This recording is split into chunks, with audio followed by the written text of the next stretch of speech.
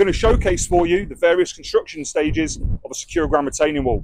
Starting off, of course, with the foundation. In this scenario, we have a concrete foundation. First course installation with a 6-inch perforated land drain directly behind it, blocks filled with drainage stone as we go. As we move up the retaining wall, first layer of geogrid goes in on top of the first course of blocks, making sure we put stone on the top and compact it. As we move up the wall and we add various courses, we add more geogrid, compact more stone. We compact in 200mm lifts. As we get towards the top of the wall, we want to install fence post sockets. We don't want to dig holes in the back of our retaining wall and dig and rip holes in the grid, so we put fence post sockets in to make that a lot better.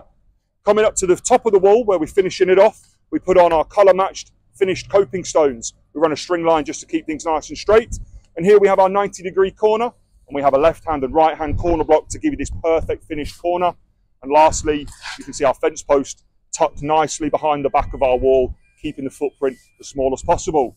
Secura Grand, what more could you want?